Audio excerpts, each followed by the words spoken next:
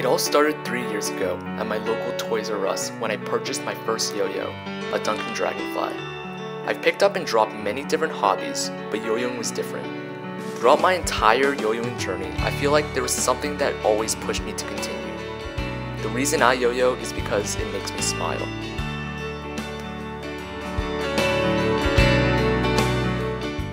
I feel like yo-yoing has become more than just a pastime for me now. It's become something more than just a way to spend an hour on the weekends.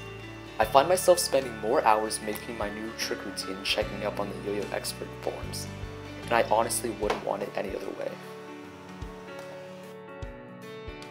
I sometimes yo-yo in front of others, and it's the best feeling in the world to see their face light up with happiness as you do the simplest of tricks. It truly makes my day.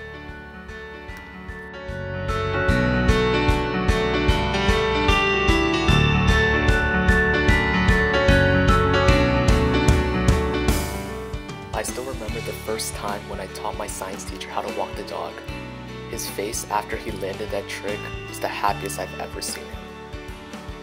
Yo-yoing has played such a large part of my life, I honestly could not imagine myself without it.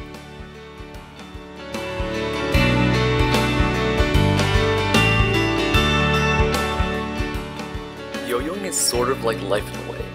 Every yo-yo will run out of spin eventually, but it's not how long the yo-yo spins, but what tricks we do while the yo-yo is spinning that's important.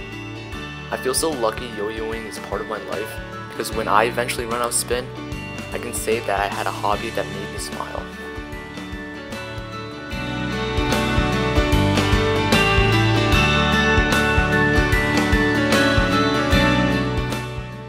My name's Aaron Zhao, I'm 15 years old, and that is why I throw.